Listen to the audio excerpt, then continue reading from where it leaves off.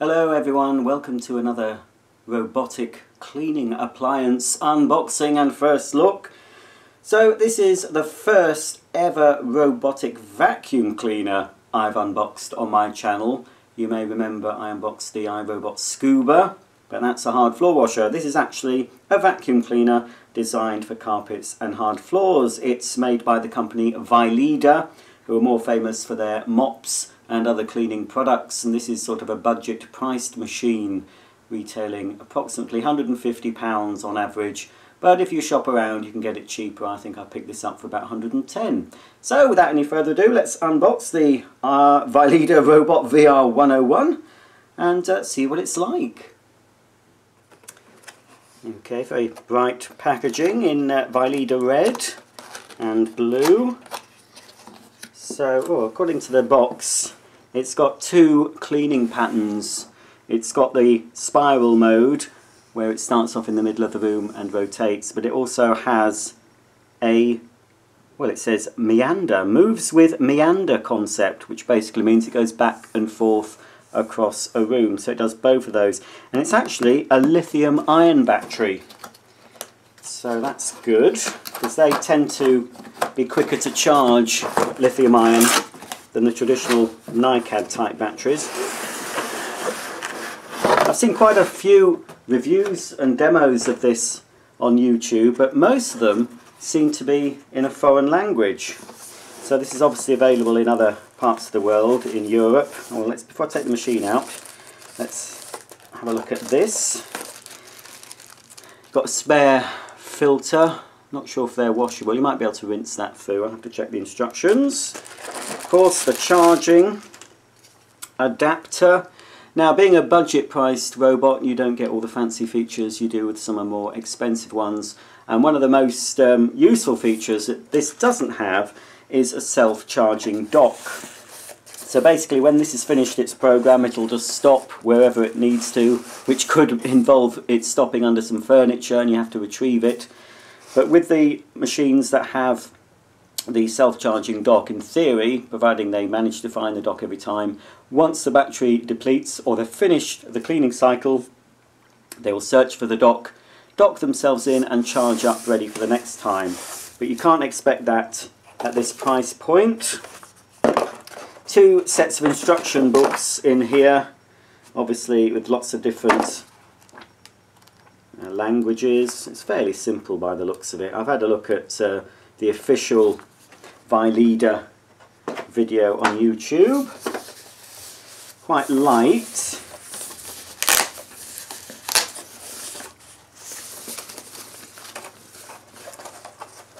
Oh, does feel quite plasticky. Obviously it's made of plastic, but there's plastic and there's plastic, and this feels plastic.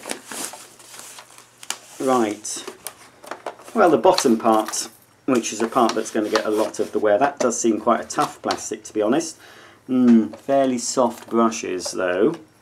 Now this one doesn't have any side spinning brushes. Like on the Roomba you have one side spinning brush, on some models you have two, and often on machines of this type the brush is in the middle here, about here, and you'd have two side sweep brushes that are supposed to direct debris from the sides into the main cleaning path. This doesn't have that. All this has is two sort of brush strips either side. But the advantage of this one, and I quite liked the idea of this, the actual brush, the rotating brush, is a lot wider than some robotic vacuums. In fact, it's probably about a third wider than some. So it is not going to clean right to the edge, obviously, but you know, that's a fair width it's going to clean. This, I believe, is a suction channel for fine debris. You've got a little wheel there. You've got two wheels here that drive the robot. They're sprung loaded. And you've also got a little velour strip, which will help prevent particles being flung back, I expect. Now you can actually remove the brush. Now you need a little a coin or a screwdriver, but you can take this little panel off here and take the brush out for cleaning, which is good. You got the bumper at the front, so obviously when it senses furniture, when it bumps into furniture or the wall, it'll change direction. You'd certainly notice that on your carpet anyway. It's very bright. You've got two programs, I believe. One is for the single dot, I think is for a smaller room. The double dot is for a larger area. I'll be showing you all this when I do a demo. Now under here, under the very plasticky feeling cover, we have a little cleaning tool which you can use to clean the brushes, I expect, and possibly the filter. You get a soft brush that side, soft brush there, and you got this sort of thing which I suppose you could get, you could clean the brushes with that. But that lives on board, so that's handy. So as long as you put it back, you don't lose it. Here's the waste disposal container. Quite small by the looks of it. Press here, it says. So it's going to be stiff because it's new. It's not going to fly open, is it? No. Yeah, it is pretty small. I'm not really sure where the dirt goes, actually. It's a bit difficult to see where the actual dirt goes. Where does it empty out of? Not sure. Well, the suction, the dirt, where does the dirt go into? Well, I think the dirt actually enters the container through this here. I don't think the suction's going to be great on this machine. And at the top, well, that's hinged. That is where we've got the filter. So as I say, there's a spare supplied. I think there's a mesh there, and then there's a filter under that. I think that will be rinseable. I'll check the instructions before the end of the video and I'll tell you if they are. So I think it does have some suction, but it's mainly, I think, more the sweeper. But there is some suction in this, so that fits in quite nicely. I quite like the top bin emptying. My original Roombas I had, and most Roombas I think now have a bin at the back and you have to pull it out at the back, but I quite like being able to lift it out at the top. I think that's come open. Make sure that's in properly, and let's pop the lid back on. There's a little thing over the on-off switch.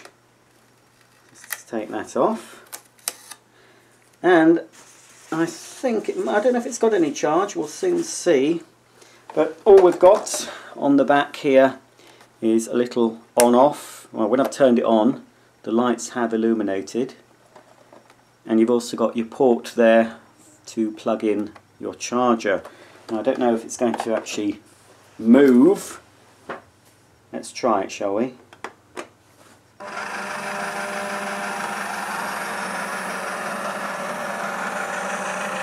It's going to bump into my tripod in a minute. I wasn't really expecting it to work out of the box. It's very quiet. Where's it gone? Yeah, I think it's going to need a full charge. Yeah, it seems a bit sluggish. I hope that's not how it's going to be all the time. Alright, let's fetch it back. There's no carry handle on this, which is a bit of a shame. You just have to pick it up like that, because if you try picking up from that, obviously it's going to remove the top of it. Assuming it won't work if I try and turn it on now. It'll only work when it's actually on the carpet. So what I'll do, I'll charge it up fully. Let's just check first, actually, before I do. We'll check how long it takes to charge. But if that is the noise level of it, I'd be quite pleased, but I'm not sure if that's that noisy, because although it is a lithium-ion battery, so it shouldn't reduce in performance as the battery depletes. But all in all, it's pretty good for the money, really, if you don't want to fork out a lot of money. And I kind of like the more square shape. It seems more logical. I mean, most robot vacuums, of course, are round, and it doesn't really make sense, because your rooms are square on the whole, aren't they? Square or oblong. So why have a round cleaner? Yes, I know they have the side brushes, but it's why I quite like Nito because they're this sort of square shape, but apparently according to a recent Which magazine survey, Nitos don't clean very well. They haven't tested this particular one, I don't think. They might have had a first look at it. So 2 LEDs blinking in red. It means the battery's low, but they're... Right, well it says, I don't know if it's charged, it says if they're blinking, as they are now, the 2 LEDs, it means the robot is ready to use. But I will pop the charger in just to make sure. The filter, you can brush off dirt of the mesh filter with a cleaning brush. Oh, and you can rinse it under slow running water to clean. Let dry before reinserting into the housing. Obviously it'll have cliff sensors on this, so if it's cleaning your landing it shouldn't fall down the stairs, but I'll try that out in my video. So this is for carpets and hard floors, but it's basically for short pile carpets such as the carpet I'm kneeling on now, sitting on now. If it's too long a pile I think this machine will struggle. Let's just check before I put it into charge, let me just see. It says charge the battery for 4 hours before initial use. So that's what I'm going to do. So I'll be back, well, in a blink of an eye, and I'll put a little bit of dirt down and we'll give this Vileda robot a quick test. So I've plugged the Vileda VR101 into the mains, and indicated by 2 red lights on the panel, that shows that it's charging. When those 2 LED lights turn green, it means it's fully charged, but if you see 2 LED lights alternating red and green, it means the robot needs repair.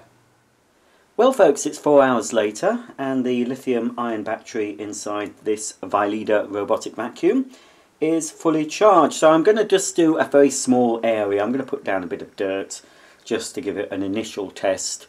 But I'll be spreading its wings, so to speak, in a later video and giving it a bigger room to clean. But we'll just see how it copes with some tea leaves and some red sand. So when I turn the cleaner on, it should start the spiral pattern of cleaning. Because I'm restricting it to a smaller area, I'm not sure if it'll start doing the up and down movement it's supposed to do. But I've concentrated most of the dirt in this area, so let's see how it does. I'll press the small room button and we'll see how it picks this up.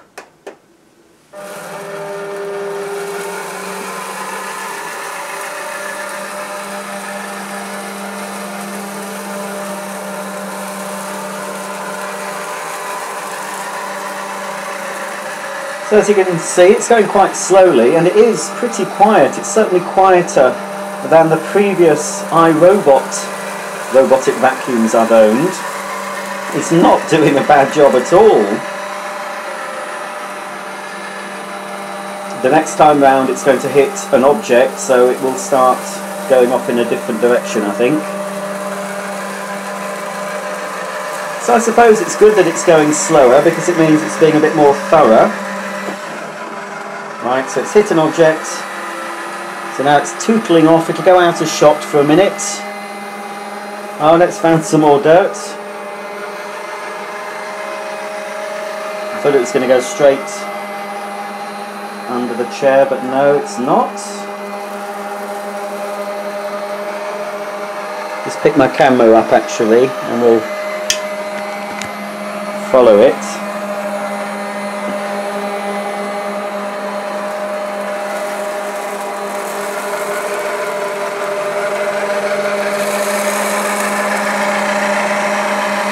So you can see it's not doing a bad job at all. It's got a very low profile, so it should go under all my furniture. Under my chair there, it will fit under.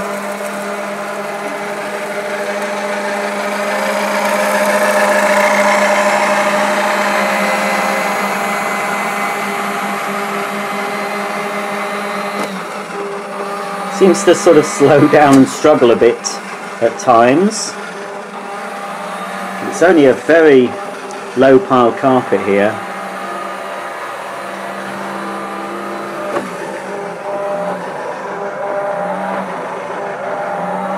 It's following the wall now. Wonder if it's going to keep following it. No.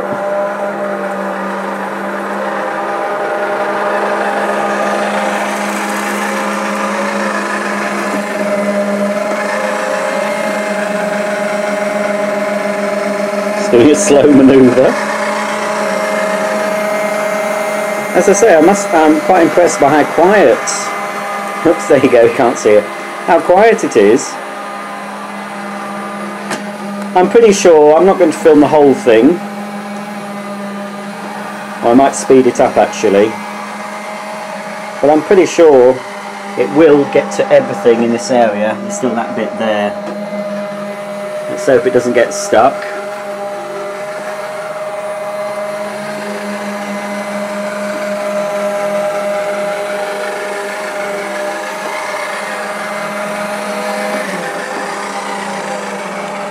Right, okay, come on, out of the corner.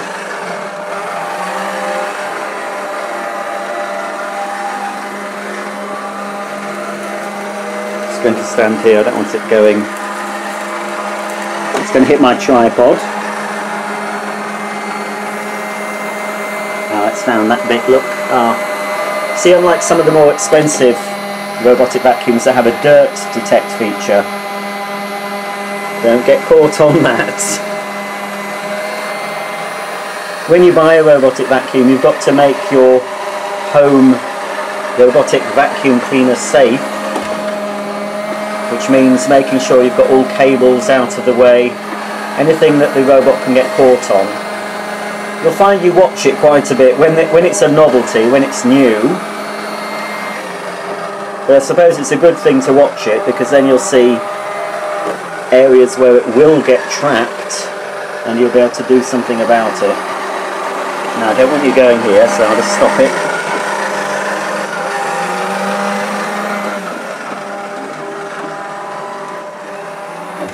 As you can hear, it does seem to struggle at times.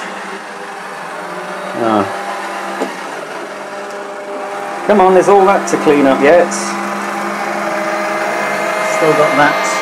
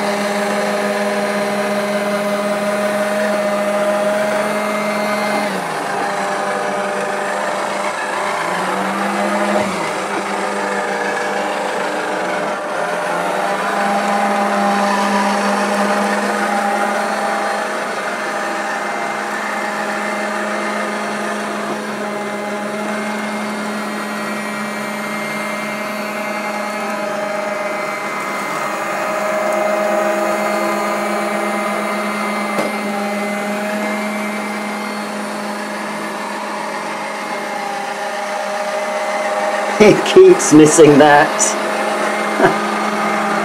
Yes, it's clean enough under my tripod, thank you. It is rather frustrating to watch this, actually. It's a bit slow. But like I said, they're not designed really to be watched.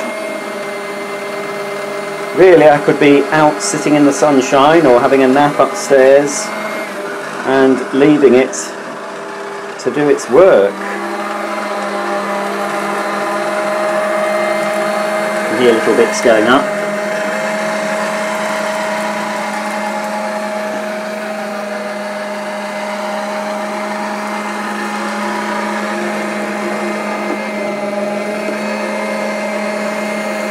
So I think we've seen about enough. You get the general gist. I will, as I say, I'll be doing a proper demo. When I've got the room cleared, I'll do a time lapse, I'll speed it up. I'll put some dirt down everywhere, under the sofa, under the chairs. Leave the Vileda robot vacuum to do its stuff, and then we'll have a look afterwards and see if it's picked everything up. But it is, it's a bit frustrating to watch, so I think we'll stop it for now.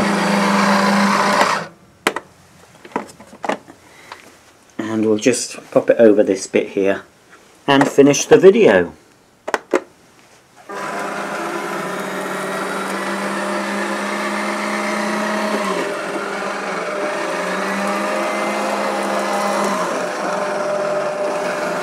Thanks for watching. If you have any questions about this robotic vacuum cleaner, please ask in the comments section below. And as I said, I'll be back with another video, and I'll test it on hard floors as well.